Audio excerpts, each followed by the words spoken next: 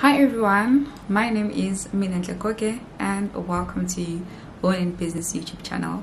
On today's video, we're going to be streaming an event that was hosted by the CEO of Women in Business, Anele Ndlovu, at Fire and Vine, and we'll be touching on issues such as mental health and women's health, as in the month of October we were dealing with wellness. So just enjoy the video as you're growing in your business. If you want to know how to become a member of Women in Business, you can just click on the link. This is available in the description box, or if you want to learn more about this community, just click on the link and it will direct you to our website. Enjoy the video. So my name is Anele Ndlovu, the CEO, and I'd like to welcome you. Feel welcome, and I love what you've been doing, connecting, because I believe in networking, because networking makes us know one another.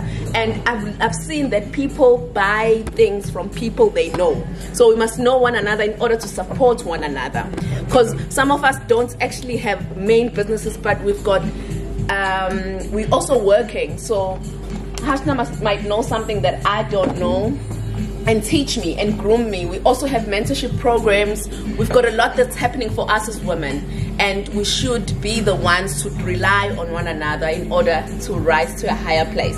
So welcome, feel free, you can order, and our program is going to start now. We're going to start with the main thing, the mind. Women's health is also important. I'd like to just introduce our speakers. I'm sure you've seen them or seen them on our social media platforms. We've got Anele Ndlovu. Can you please clap hands for her? And we've got Dr. Mama Asu Koranteng. We're so thankful that you guys could just take time off and just be with us today, just to empower us as women, because really we need to be mentally well, and we also need to be well in our women's health. You know, we've got a lot of questions for you, both of you, because we really want to grow and be our best selves. I believe in us as women living our best lives. So that's my welcome. Feel free, let's relax, let's have breakfast, let's have coffee, let's just relax. It's a Saturday, and let's unwind and let's get as much information as we can, because if we don't continuously improve, then we're dying. So let's do this. Yay. Good morning again, ladies. As Unompilo has said, my name is Anele Ndlovu, and I am joining you today as a mental health advocate and also a member, newly joined member of Women in Business. I think it's been 2 months now. Yes. So this is my first event actually, my first Women in Business event. So it's quite nerve-wracking that I'm joining and I'm also speaking. But thank you so much for having me. I have a poem that I'd like to share with you as we begin my talk on mental health. The poem is called I Am Mental Illness. My name is mental illness. I have been around since man was created. Many different names have been given to me. In the past, loony, natter, village idiot, and so forth were used by society to describe who I am. In modern times, I have become sophisticated. I am now labeled depressive, manic, obsessive, and schizophrenic by people who have not lived with me to know my capabilities. You have a life that you think you own, but I would like to remind you, when I strike, I pay no regard to who you are or what you have achieved in society. I take you rich or poor. I take you beautiful or ugly, regardless of color or creed. Fame will not protect you from my reach. It is only a matter of time. I know no boundaries. You have gathered here today to promote awareness of my destructive power, but also how I can be conquered. I would like to reassure you, I can be conquered, but only if you find the key to unlock my mystery, which is within you. The key is that it is okay for you to tell others that I have come to live with you without your permission, that I am a pain to live with. I've brought you stigma. I've taken away who you are and your dreams for the future. I've given you a new identity. But do not lose hope. Remember, I can be conquered. Consistent, unconditional love expressed in a genuine manner will lessen my sting, when I'm in residence with you. Do not judge those whose lives I have claimed until you have walked in their shoes. Be mindful to the needs, hopes, and dreams of those who live with me, for I could be with you tomorrow. So whenever I read this poem, I always find it so powerful, and that it really allows us to be more empathetic to mental illnesses and to people who live within mental illness or who have mental health disorders or issues. And before I get into, so what I like to do, Nompilo knows, and I think Hashna as well, is for us just to quickly go around the room and just mention one way that you feel you prioritize or protect your mental health. So it can be anything. It can be praying, it can be running, it can be gym, it can be reading, whatever it is, so that we just have an idea. So I like this because you can find other ways that you can protect and prioritize your mental health. So we'll start here. And if you can just say your name and how you prioritize your mental health. Hi, I'm Amaso, and I like to go for walks in nature. Okay. Hi, I'm Hashna, and I like to dance. Put loud music on and I dance. Hi, I'm Josette. I like to talk to myself in the car when I drive to work. Hi, I'm Bondiwe. I like to exercise. That's all. Hi, my name is Deborah. I think I like movies.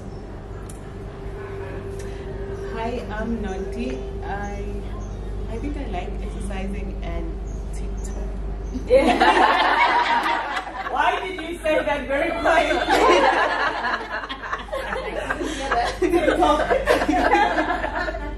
Hi, I'm Sharice, and I'm with Hashna. I think we should get together and dance sometime. Hi, down the road. Hi, my name is Kizet, and I like to listen to music. Hi everybody, my name is Nontobego. I like escaping in my books and I read. Hi, my name is Tabisile. I don't work on Mondays. Yay! Oh, okay. Let's move this side. Nompilo Kumede. I like exercising, but I also see a therapist every now and then just to make sure. There are ladies here. Can you guys, would you like to share as the introduction from Anele? What do you do for your mental health? Yeah, to prioritize your mental health. To prioritize your mental health. Good morning, Portia. I exercise every morning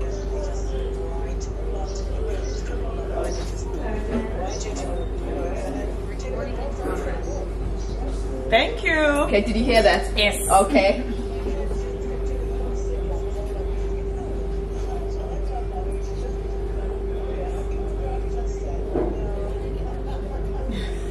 Okay, thank you. Okay, hi everyone. I'm Londera. I think I like exercising and a good laugh. I enjoy company. Yeah. Oh, there are other ladies on Zoom as well. Also... Sandy, would you like to say something, or do you guys prefer writing in the chat box? Okay, maybe if they tell me in the chat box, yes, there's quite a few of them. Okay, Linda. Hi, I'm Linda, and I love reading. Hi, I'm Anele, and I prefer talking about it. Yay, thank you, thank you. So that was a form of networking, getting to know each other, and also who you can connect with. We have a lot of exercise and gym fanatics and working out. We have readers, we have dancers. So maybe you guys can get together, and talk more about different things that you do to prioritize your mental health. So I usually get asked how I became a mental health advocate, and I'm a self-appointed mental health advocate. There's a lady whose book I just love reading, and she says the best people to talk about mental illness and mental health are those who live with a mental illness and who suffered some sort of mental unwellness. And what I'd like to show you today is my journey, my mental health journey. So I believe I come from a family that is very open to therapy. I've had siblings who've also been depressed, had some postnatal depression. So I was very aware of mental illnesses.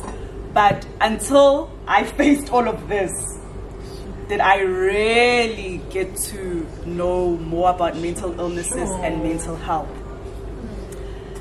You know, so I am a person who used to, because now I've changed, but my work, my career, my job, the companies I worked for, job titles, positions, that's how I identified myself with. That was my reputation. You couldn't tell me about my job. You couldn't tell, you know. So being retrenched and being told that my role has become redundant completely threw me off. You know, I was like, how could I? No ways. Like, mina Anele Ndlovu, kanjani? I'm in marketing and branding, and I've started marketing departments from scratch for organizations, built brands. How is it that you're telling me that I'm losing my job? And you know, so I got retrenched, went through all this to a point where I just couldn't anymore. And I was already seeing like a psychologist at that time. My medical doctor had prescribed antidepressants and sleeping pills for me. This is around April, May last year. And at the end of May, it just got too much. And I drank 60 of my sleeping pills. Yeah, here at home, in my parents' home. And I don't know how my mother, like usually my doctor had said, take my sleeping pill at 8 and then I must be in bed. So my whole family knew, you know, 8 o'clock, I've taken my pill and I'm going to sleep. So no one would bother me until the next morning when I woke up to take my antidepressants and all that. So I knew that by the time they find me, it will be too late. But that day, I don't know how my mother decided she's gonna come and check on me. And that's when she found me, and she saw, I guess, the bottles of the pills on the dressing table. And they rushed me to the hospital, and I was in the hospital for about 4 days. And that's when I saw a psychiatrist while I was admitted. And then she advised that I need to actually be admitted in a psychiatric hospital. So I was in a hospital in Howick, it's called Ortlands, and I spent 2 weeks there, and that's when the healing and the recovery journey started. And being there, you know, I always say that even with the CCMA process and all that, I was like, okay, you know what they say, everything happens for a reason. God chooses you for these different parts and things like that. And I was like, there must be something that I have to do about this journey of mine, you know, especially because we were talking about stereotypes, you being an agricultural engineer, we're like, you don't look like, you know, and I learned through being admitted and going through this whole process that there's a stereotype of the kind of person who has a mental illness. We all think it's the person who's on the streets, who is eating from the bin, begging for money and things like that. But that, like the poem, that's why I identify so much with that poem, because it's not that, it can be anyone. Rich, poor, clever, whatever. And I then said, I want to use my experience to shine more light on mental illness, and that it can happen to anyone. Because people are like, how could I try and take my life? I come from a good home. I was living in Joburg. I travel overseas once a year on holiday with friends around Africa, around South. How is it that someone like me could actually want to take their life? But it becomes too much.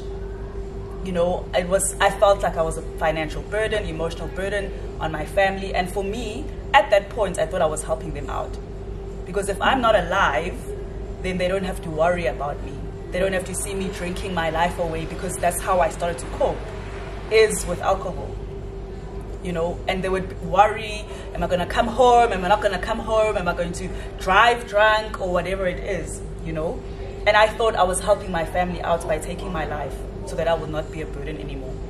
And that's what a lot of people who, like, suicide is, they say it's the final kind of, when you get to that point, you feel nothing can help you in either your schizophrenic, your manic, or your depressive state. This is the only thing that you think can help take away this pain that you are in, you know. And I've been there.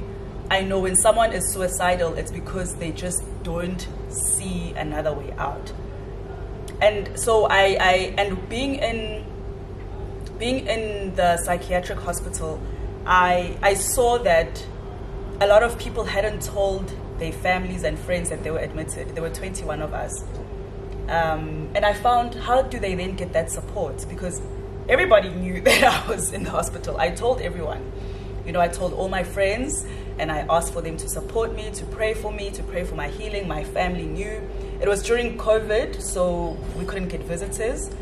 But I was just like, no one can come and see me, but please just check on me from time to time. Know this is what I'm going through. And I'll give them updates on what we are doing, what we have learned, and things like that. But a lot of people that I was admitted with had not spoken to their families, had not spoken to their friends. They just said they're taking leave, and a lot of people didn't know where they were. And that because of the stigma, you know. And that's what led me also to talk more about my experience, so that people could feel free to talk to others and get that support, because it's very difficult having to deal with either being bipolar or depressed and having anxiety, and then having no one that you can talk to, or having no one that can take you to therapy or get your pills for you and things like that. So I was like, I really want to use, God has chosen me, and God knows I talk a lot. You guys know that now. I walked in here and my mouth was already going and going. But I was like, there's a reason why then he was like, you are going to be the person that I'm going to use, because I know you're not going to sit with it in a corner. And even if you're getting the healing, you're going to use your story and your journey to help other people get the healing, because you're not shy to talk about it. You know, and I talk, a lot of people are like, so I'm not working. I work on my own organization that I've started called The Tea with Anele Ndlovu, and it's basically around mental health advocacy. It's around women empowerment, women leadership, and that's how I met Unompilo and some of the ladies here. And someone said to me, if you keep writing about this on your LinkedIn, companies are not going to hire you. And I'm like, well, then I'm not supposed to work for those companies, because I can't keep quiet. People are suffering alone because they feel they are alone. But if they can read what I've written on my socials or hear me speak at events like this, it will help them get the healing that they need to get, even if they start off on their own. So I was like, well, it's too bad for that company. I'm great, I do great work, but if they don't want me, it's okay. I'll keep doing what God has asked me to do and God has instructed me to do, which is to help heal people and to serve people through my journey and through my story. So this is how I then became the self-appointed mental health advocate. And I asked all of you to share how you prioritize your mental health, because for me it's very important. Sure. For me it's really important to know what gives you peace. Yes, we can take, I'm still on medication, I'm still on antidepressants.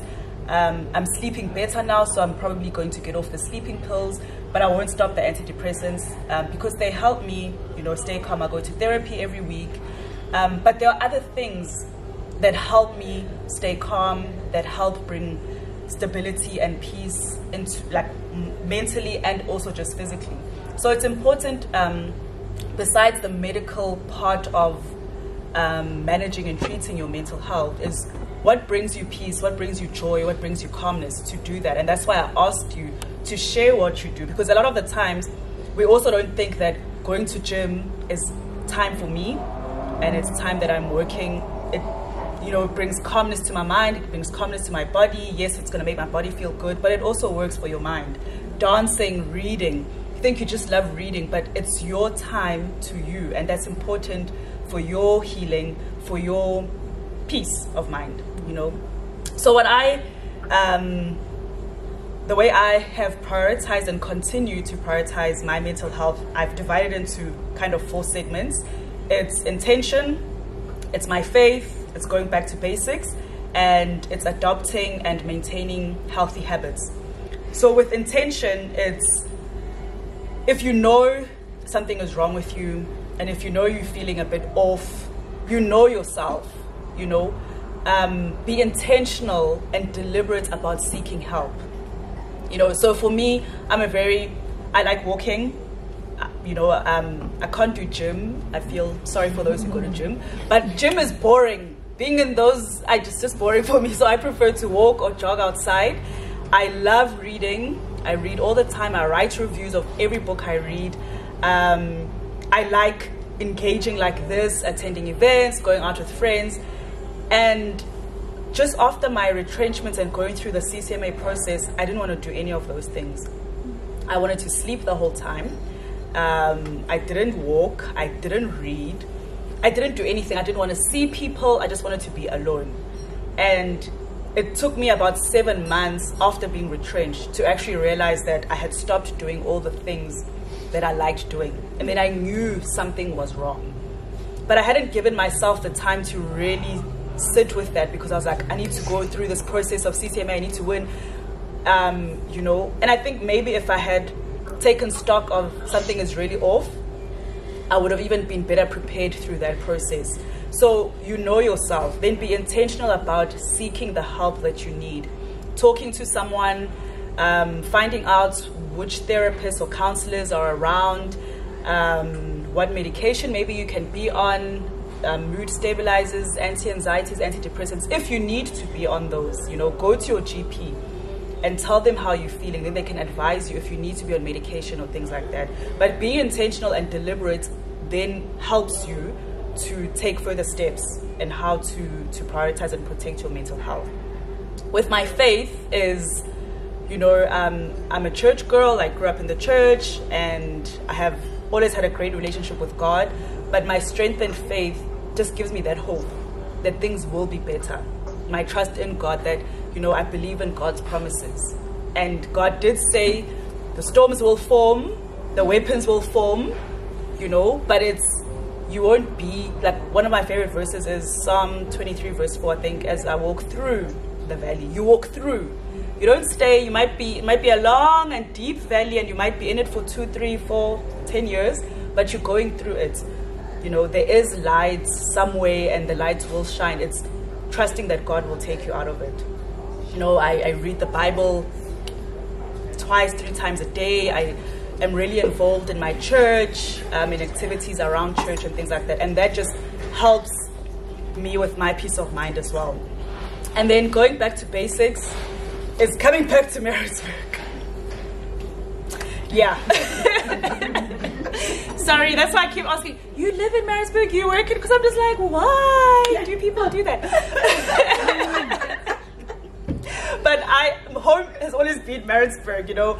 I was born here, went to everything until varsity. I went to UKZN and Durban, and then I moved to Joburg. And I lived in Joburg for 11 years. Until last year when everything was going haywire, I came back home. And for me, that's going back to basics. And it's actually worked out. I did not think it would work out. But being in Maritzburg being the Sleepy Hollow, really it is, but has helped just center me as well, because nothing happens. So I'm sorry if I'm offending it. No, I'm not sorry.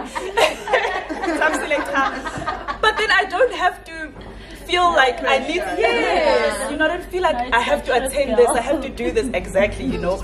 So, but there are things that Maritzburg does have, things that happen. It's just at the time I needed nothing to happen so that I can actually focus just on getting better. So there were no birthday parties or kids parties or this or this or this that filled my calendar in Joburg. Here, yes, there were family events and things like that, but I really then got a chance to really focus on my healing, to really focus on my recovery. So that's not going back to basics. The last point is adopting and maintaining healthy habits. So I walk, I try to walk every day, and literally 2 to 3 kilometers. If I've done really well, it's 5 kilometers, but I don't want to like overexert myself because I still want to enjoy the walks. I still want to enjoy being out in nature. So 2 to 3 kilometers a day. And yeah, I literally walk as if I'm walking in a shopping center. I'm not brisk walking. I've walked past your area. I walk and I'm listening to Sarah Jakes Roberts or T.D. Jakes or Joyce Meyer or Torre Rob, whoever it is. And I'm just walking, or I'll return calls if I have missed someone's call, you know. But just being in touch with the universe on that level, for me, it does something for my soul, does something for my spirit. And then I journal. So I literally journal. Not journal on my phone or on my tablets or anything, but there's just something about the motion of writing that also just releases emotions. And what I found as well is we don't only have to journal about the negatives or the bad emotions or the negative emotions that we're feeling. Even when I've had a good day, I'm like, yes, today I walked 3.5 kilometers, you know, I did so well. You know, celebrate myself, because that also makes me happy. You know, it gives me joy to say, wow, yesterday I did this, and today I was able to do this better than I did yesterday. And what else? Reading. I make time to read every night. I tell myself I will read 30 minutes or an hour or 90 minutes before I go to bed. So, and my psychologist used to say that try not to be on your phone an hour before you go to bed. Just read or listen to something, but don't be actively on your phone. So I use my bedtime as reading time. You know, sometimes I sleep at 11, sometimes I sleep at 11:30. So by 10, I'm getting ready for bed and I'm sitting there with a book and I read until I fall asleep. So that's also worked out. What is the other thing? I have forgotten. But it's, yeah, walking. Oh, something that I learned last year is setting boundaries. I was very bad at that. In my work, I was perfect. I set boundaries with bosses, with whoever, colleagues. But in my personal life, I struggled, you know, because I thought, oh no, it's going to hurt someone if I don't do this. And through therapy and just through my recovery process, I learned that a lot of the stress I was causing myself and the anxiety I was causing myself was due to not having boundaries for people. So I would say yes, yes, yes, yes. I was a people pleaser, basically. Because I'm like, oh shame, if I don't say yes to this, then that person is going to either be upset or something's not going to work out for them. So I need to always say yes. And that was to my detriment, you know. So that was something, it's still a bit difficult. But it's something that is also a habit, a healthy habit that I've had to learn. To say, no, I can't do this, or I can do it later. Is it important? Is it life-threatening? And if it's not, but is it life-threatening to me or to the other person? If I feel it's to my detriment, I really can't do it. And it's been difficult because people who are so used to you saying yes, yes, yes, and when you suddenly say, sorry, not now, or later, then you have an attitude. That's true. You know, you have an attitude, you're not helpful, and you think, but I've been helping you for the past 30 years. One time I've said, I can't, you're not helpful, you're selfish. Yeah. You know, but it's been to my benefit because then I'm not overexerting myself, I'm not stressing myself out, and they've just had to come on board.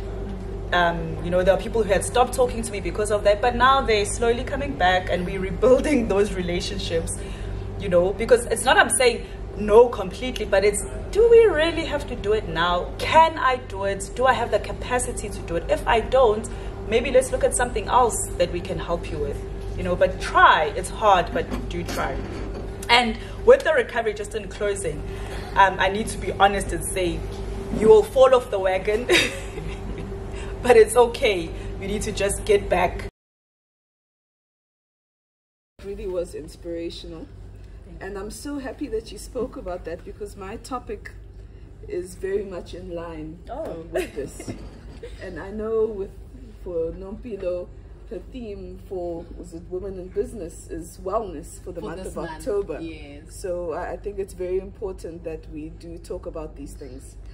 I've decided to have our conversation, and I gave it a title. I've called it The Pause. The Pause. Okay. So I have one disclaimer, Nompido. It's Asu Koranteng Peprah. My husband will be upset that I haven't added the Peprah because that's his surname. But anyway, okay. Thank you so much. I thought Peprah was your other name. No. Oh. So Mama Asu is your actual name? Mama Asu is my actual name. Wow. Yeah. I thought Mama Asu was just your nickname because maybe you have a child called Asu. Then let's have that talk. Okay. Okay, so the pause. I love medicine. I love it. I find the female human body fascinating. The fact that you can have a baby and 48 hours later, excuse me, your body looks like nothing has even happened is amazing. I have found it such a pleasure and an honor to be able to usher babies into this world. And I feel so blessed that women can share their deepest, darkest secrets with me, and I can try to help them. It's so rewarding. Now, I'm a mother. I have 2 children. One is turning 4 next month, and the other is 6 months old. I am a wife. I've been married for the past 11 years. I'm an OBGYN, obstetrician and gynecologist, and I'm in private practice. I want to further my studies. I want to study more, and I'll do it hopefully when my children are bigger. I want to educate more women. I want to lose 5 kgs. So I've decided that I want to get a personal trainer so that they can motivate me to go to gym, sorry Anele, 5 times a week. I want to be able to cook healthy meals for my family, right? I want to get home early enough so that I can tuck my kids into bed and read them a story before they sleep. At my son's cake sales at school, I want to be able to bake the cake and not have to buy it. Girl. I feel you. I want my kids to stop calling my nanny mommy. Mama Asu. Right? Right? Working woman. Okay. I want to always look good and fresh and young. Keep my husband interested. My partner interested. Hey? So forth and so forth. And ladies, I know you can all attest to this.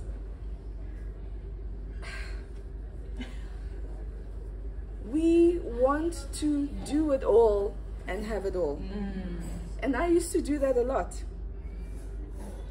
I remember I used to stay in Joburg, Anele, and moved to Pietermaritzburg in 2018. Why? So when I started my practice, I got pregnant. And because the practice was new, I knew I couldn't really stay away from work for too long. So I decided that once I'd given birth, I would take 6 weeks off work and then get back to work. I remember I used to tell my patients that pregnancy is not an illness, that whatever you're going through, try to push through it. You should be able to do that, right? And with that ethos, I was saying I need to walk that talk. So when I got pregnant, I had to be that poster girl, right? I used to wear high heels to work. I worked until I was 39 weeks pregnant. I had a vaginal birth. I breastfed my son until he was 1.5 years old. So I used to pump at work, put it in the fridge, gave my baby breast milk the whole time. I When I finally gave birth, I went back to work after 6 weeks. I got my body back, minimal effort, right? Superwoman. Okay, so imagine my disappointment when I had my second child. And suddenly, I felt so tired. It was a horrible pregnancy. I was nauseous all the time. I gained 30 kgs in pregnancy. My feet became so swollen that I had to substitute those high heels and wear Crocs to work. Right? Very different. I was so busy on that treadmill of success, pushing my practice. I got busier and busier. I had a 6-week waiting list before patients could come and see me, right? Success. Yeah. But I was so busy that I didn't notice that my kidneys had started to fail. I didn't notice that my liver started to fail and that my blood pressure was so high that I could have had a stroke. I didn't notice that my baby had stopped growing and that actually he was in distress. I was so busy on this treadmill of working and making money that I didn't notice, I didn't stop and take a breath to notice. That's my story, ladies. And I wanted to share it with you because I also want to share what I've learned from this experience.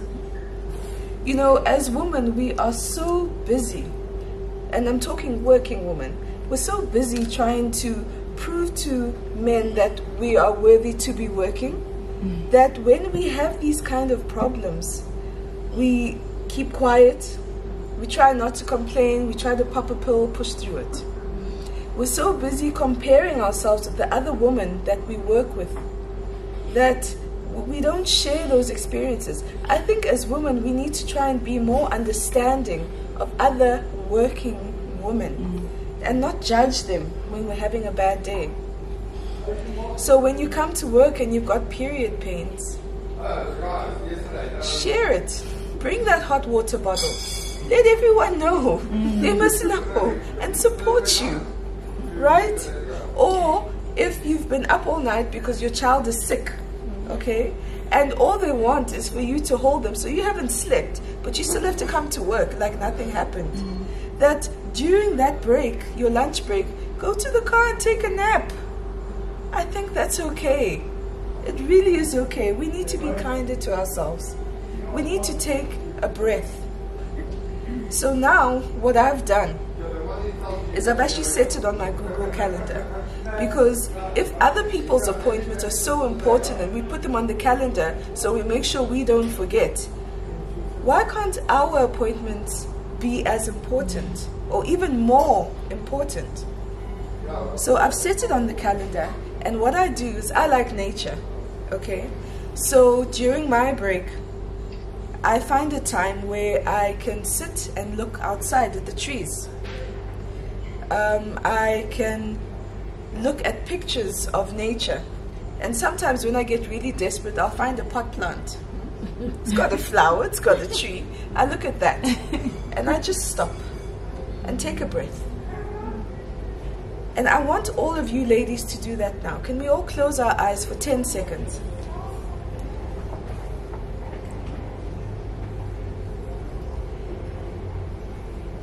Okay. I want you to keep your eyes closed. And I want to tell you guys that during this pause, the pauses that you take in your life, the breaths that you take, those moments where you lock yourself in the bathroom just for 5 minutes so no one disturbs you. It's in those pauses that you find inspiration. It's in that pause that you find motivation. That idea, that business idea, that's when you find it. You can open your eyes. That aha moment, that's when it happens. That thing that's been irritating you, you find the solution for it then. That is the time where you find your peace. And that is the time where you find you. So take that pause, that breath, put it in your phone. Make sure that you make that appointment with yourself before you do anything else. And that's when you become innovative and appreciate the true you. Thank you, ladies. Wow. Now, I always say, whenever people call a doctor, they always have questions, right? And of course, how can I talk without answering any of these questions? But the thing is, I know that in my profession, a lot of the questions that people want to ask me are a little bit personal, and people are too embarrassed to ask. So I asked Nompilo to ask the ladies on the chat group, on the Women in Business group, if they had any questions, so it could be a little bit more anonymous, and we could talk about it.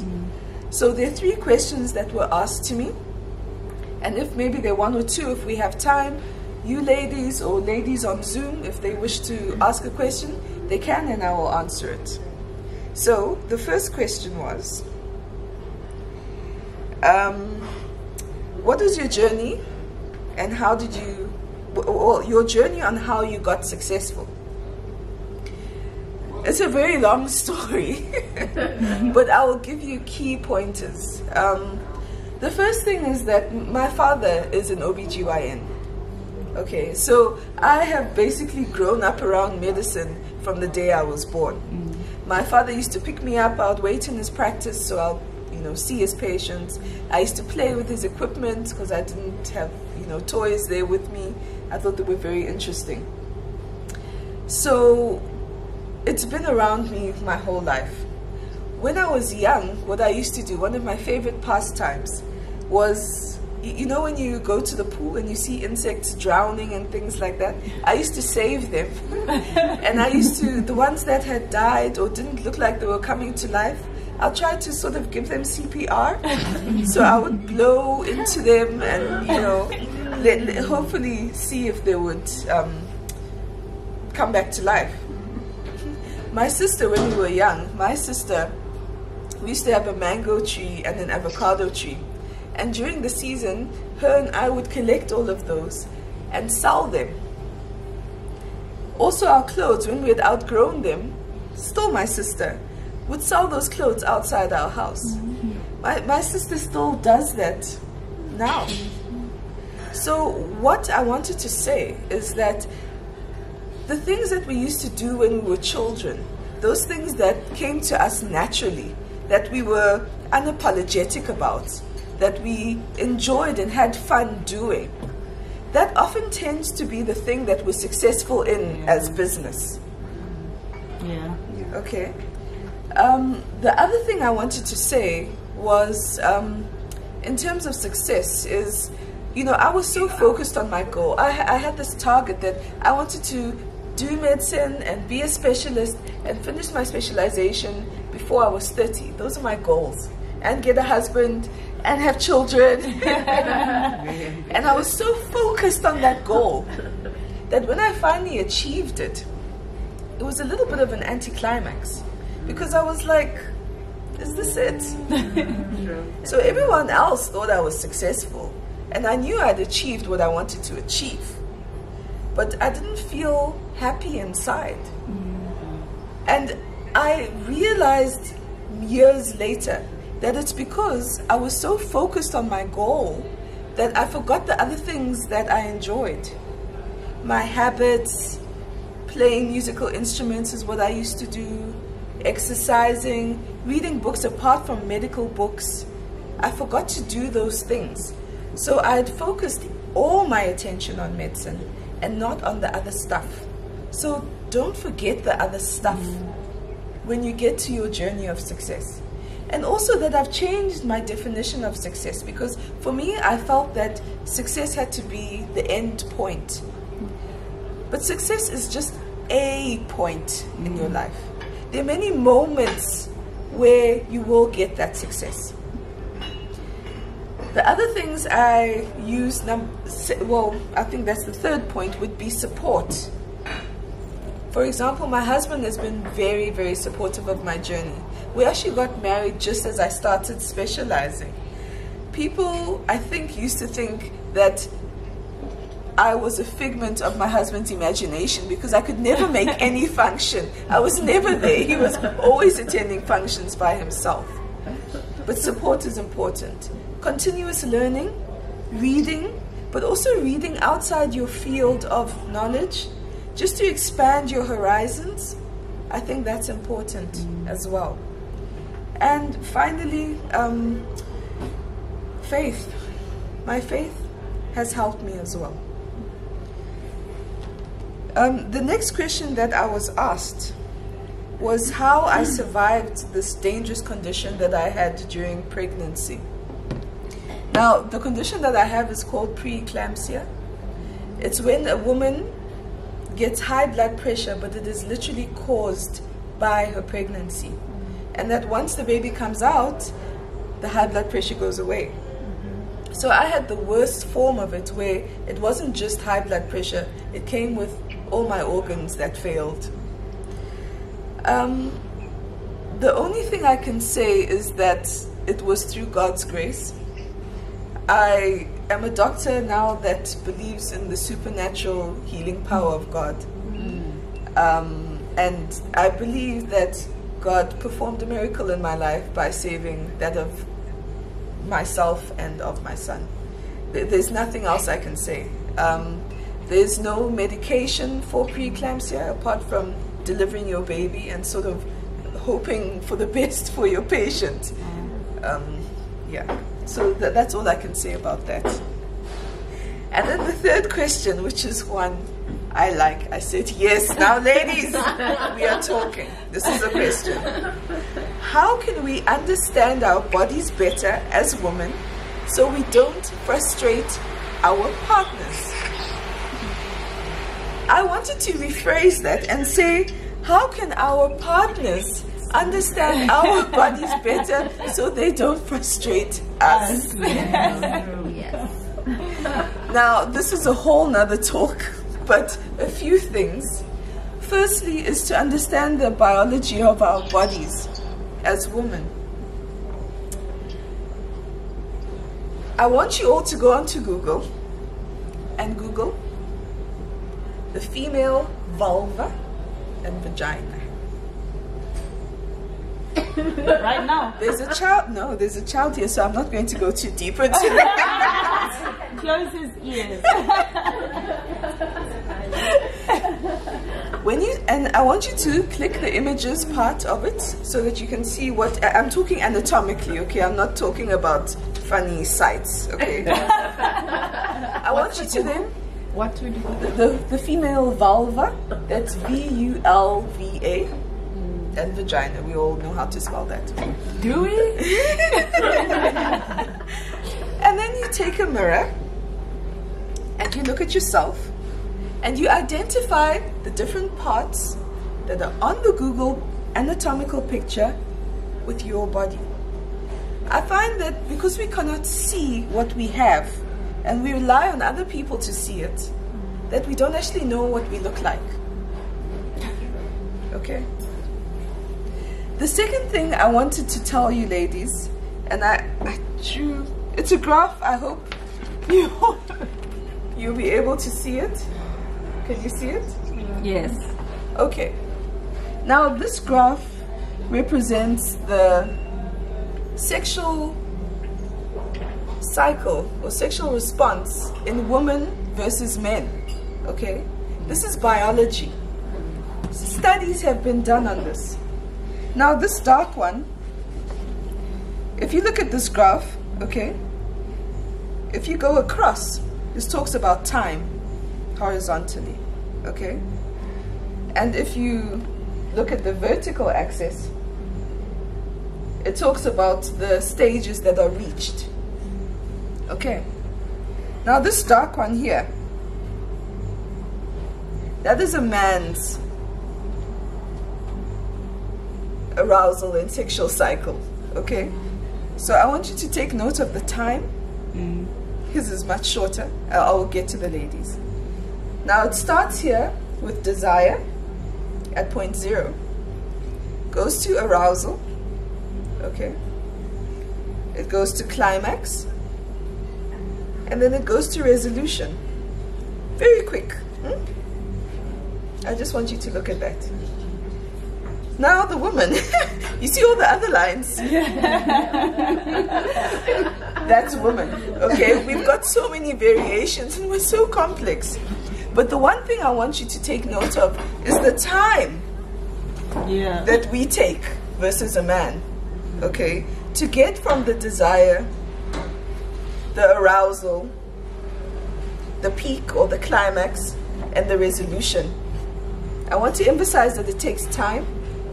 Number 2, that it's complex. There's so many dots, right? Confusing, okay? The one shows one way a woman actually will reach the peak and reach her resolution. The other one shows, and this is more common, is that the woman will reach her peak, but it takes much longer and goes down. And then there's one, and this is the most common one, where a woman will not actually reach the peak. She goes through the arousal, the desire, the arousal, and then goes to a plateau.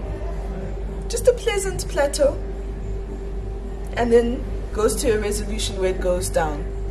What that means, and that's most women, that most women actually don't ever reach the climax. They don't reach the top. They get to the pleasant plateau and then it's done. Most women. Statistics tell us about 30 to 40% of women reach the peak. That means 60% of women in a lifetime will never reach the climax. Isn't that interesting? And sad. Yeah. I don't know our audience, but I'm going to say one more thing. I debated whether I should say this or not, but I think I will. Is that the reason a lot of women reach that plateau, that pleasant plateau, and then go to the resolution, is that society, social media, internet, porn has given us this idea that the only way most women reach their peak is through, can you close his ears please? Through vaginal or penetrative intercourse, which is not true. Majority of women will reach their peak or climax through clitoral stimulation. Some women will need breast stimulation. Most people need a combination of clitoral, vaginal, and breast stimulation to reach that peak. The final thing I want to say, and I could say so much, but the final thing I want to say is that because our graph is so much longer than a man's, a man is literally light switch on. Because our time is so much longer, that we do not rely on the arousal and desire stage to happen just in the bedroom. Because that puts a lot of pressure on yourself and on your partner. You need to start that cycle outside of the bedroom with thoughts, whatever gets you going, okay? Romance, that's where the romance comes in. It's important so that you don't spend so much time and pressure on yourself in the bedroom trying to get to that peak. That's the end of my speech.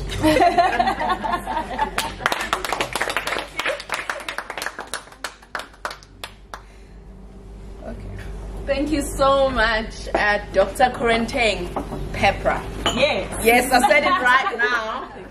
I'm saying it right. I see we have a lot of people on Zoom, but they haven't raised their hands or written any questions. Do we have any questions for our speakers from the floor? Yo, a lot.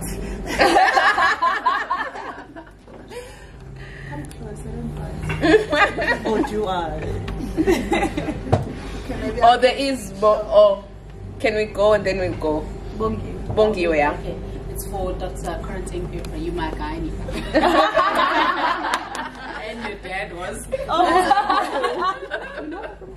So it's just, you know, with regards to a woman after giving birth vaginally, you know, that whole thing. You know, you hear of vaginal reconstruction and all of that. How does that work? Does it take you back to a more tighter? Do you enjoy it more? You know, is that really necessary, or is just like something that's cosmetic that you can do if you want? So it's important to do after giving birth. Okay. What I want to say about that is that, you know, after having children, you know, so many women try to exercise and get everything back, but we often don't exercise the muscles that support the vagina. Those are the pelvic floor muscles. Now the pelvic floor, if a woman pees and in the middle of a pee, you're able to stop yourself from peeing. I didn't realize that that was a thing, because men can't do that. So we have muscles called our pelvic floor that can be controlled and can be used to exercise, that help with the restoration of the vagina after birth. So as much as you are doing your bicep curls, and as often as you are going to gym and walking and running, don't forget that there's that organ as well that needs to be recovered. So it involves, I do Pilates and my Pilates instructor says, imagine you're a jellyfish. So what she says is that action that you do when you hold yourself from peeing, you do that for 10 seconds and then you release. You do that 10 times in a day. And then there's also one where you do fast ones. So you jellyfish in, out, 10 times a day as well.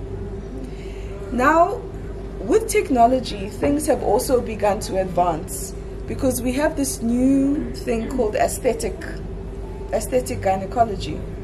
Okay? So just like how with skin and the beauty industry, people have started not necessarily doing facelifts, but doing things that can help tighten your skin on your face and make it look brighter. There are also things and technology that can be done down below that can also do that. There are machines that are used. Yes.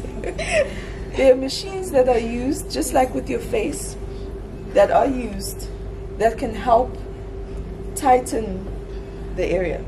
Okay, so the first one is your non-invasive, which is the exerciser that I talk about, your pelvic floor exercises.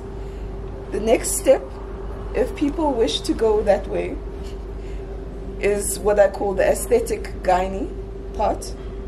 Okay, and then the final step is just like how, you know, when people do surgical interventions, you can have surgery done that will then bring things back together.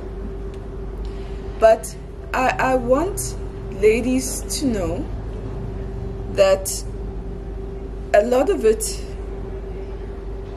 is psychological, and that our partners are more forgiving than we think, and that actually you can't expect your body to go to exactly how it was before. Even when you exercise after having a child, as much work as you do, you look good, you still look good. But there is always a slight change. And we have to accept that.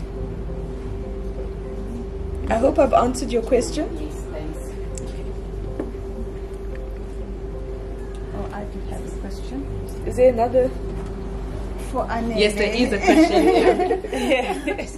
Well, it's not a question, it's a comment.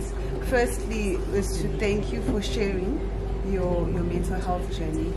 I've heard a lot of people speak around, you know, mental illness and depression, and they forget that it's important for us to fight the stigma. And how we fight the stigma is, first of all, sharing the experiences and normalizing that depression does exist. Yeah. And when you spoke about your depression, obviously you were at a more severe, you know, but I think it's important to just, as ladies, as we speak about mental illness, to make ourselves aware that depression ranges. Yeah. And it's important for us to know that there's low depression, you know, just where you are still active, going to work, functioning, but you are still having those depressed moods, and you're feeling a bit low, and you're feeling like tired, and you don't want to actually get up. And that's when it's really, really important to start to notice the change. Yes. And start to actually do something about it. Because when it comes to a point where you're now taking pills, you know, and it really is at a more severe state. Yeah. But depression happens to nearly all of us. Yeah. We've all had those down days, bad days, you know. We've all gone through those dips, and we can't actually control circumstances and things that are going to happen to us. We're all going to go through stuff that are going to pull us down. But this is the time for us to know, before things happen, before things go out of hand, start skilling yourself. Start increasing your own coping skills. Start surrounding yourself with a good support system. You know, so I really, really enjoyed both your presentations. I'm sorry, my son, I had to Uber him, so I was so afraid and paranoid. I had to go out and just make sure he's okay. But thank you so much for that. Thank you. And I think your angle, especially, you know, when it comes to the whole topic, is just perfect. Thank you. Just perfect. Thank you so much. And Dr. Koranteng Peprah. Double barrel. Double barrel. Yeah. Your father was my candidate. Oh, wow. Another one. Yeah, I had 2 miscarriages, which he helped me through, and then I had 4 kids. So he's my superstar. Yeah. And I'm glad you took his part. Can I just say something that Londega just spoke on is, sorry, you know, for me, because I was in denial, I saw the changes much earlier on, but you know, I was like, I have to fight. I can't.